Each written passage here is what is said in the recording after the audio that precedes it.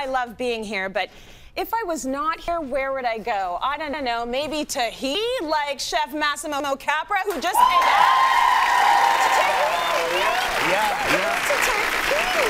Twice in 1 year. This is incredible. And so many of us have these dreams of vacation, and it usually, you know, looks something like a beautiful hut, and it's on the water, and you see gorgeous scenery. Well, take a look at where he just was. We've got pictures from this beautiful vacation, and that's where you stayed. This is my room, actually, and we caught the tail end of a little mini cyclone. Did you? Yeah, so we had 3 days of rain and wind and beautiful, beautiful storms and all that, which is exactly what you want. You don't want always sunshine. You can always get the sunshine. You got to mix it up a little bit so that you can be appreciative. That was gorgeous, you know, and going snorkeling with the rain coming down, so hot and plentiful. Yeah. It was just wonderful. I just think it looks like, you know, a dream. It looks like a dream vacation. So what you did is you were inspired, as always, by the local cuisine and has brought us a couple of recipes that were inspired by your trip. Absolutely. So a mahi-mahi with coconut and pineapple salsa. Right.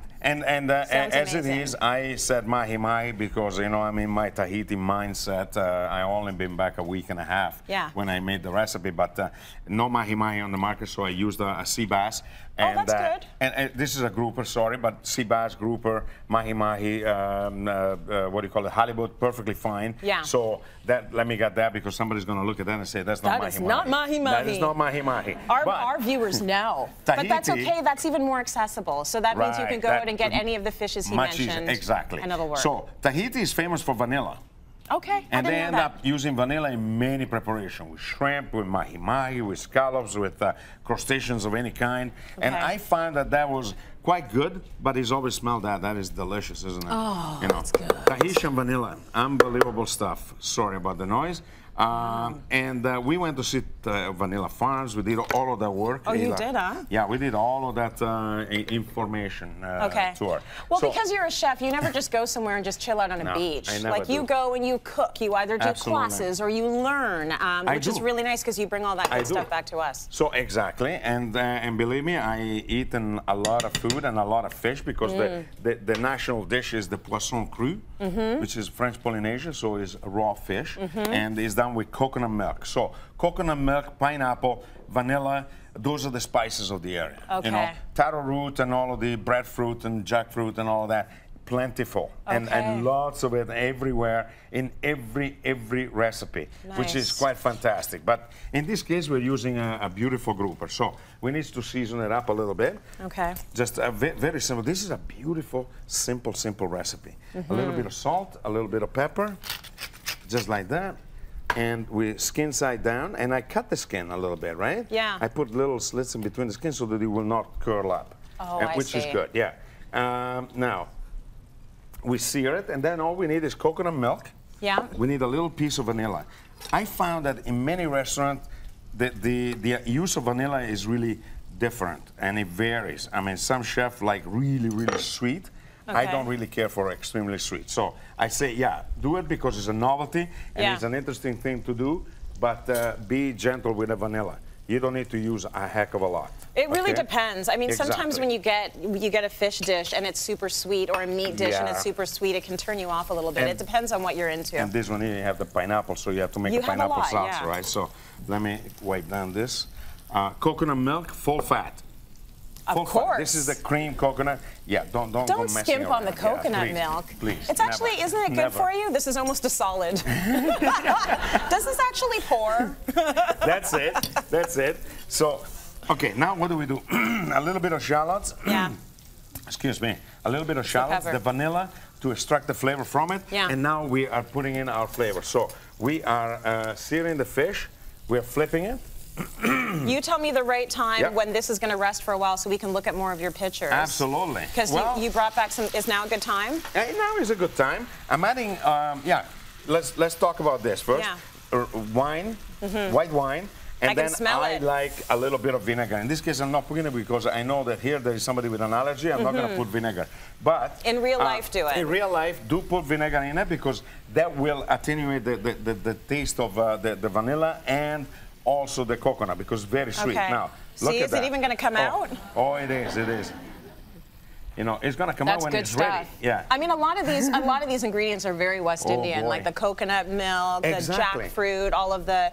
I guess the difference is there's a major emphasis on fruit. Yes, there is, and naturally in Tahiti, in all of the Polynesian islands, what you have is coconut, you have pineapple, you have all of those fruits, and then everything else was brought over by the colonizers, basically, and, you know, from the Caribbean. So look at all of that fruit that you saw at the markets there. The other thing that you saw a lot of, and you mentioned this, are the boats out there fishing. Yes, so everything is fresh.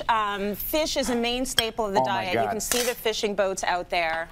And then this dish, which I think looks amazing, it's a fish in, is that in a banana leaf? Or? Yeah, that's no, that is all fish grilled and in a banana leaf, and then after with all of the fruits and vegetables and lots of peppers and things like that. Gorgeous. But I'm making a quick salsa with pineapple, right? So I diced pineapple, and I'm putting a little bit of onions, actually a lot of onions. Put a lot of onions. Why put a little bit of onions?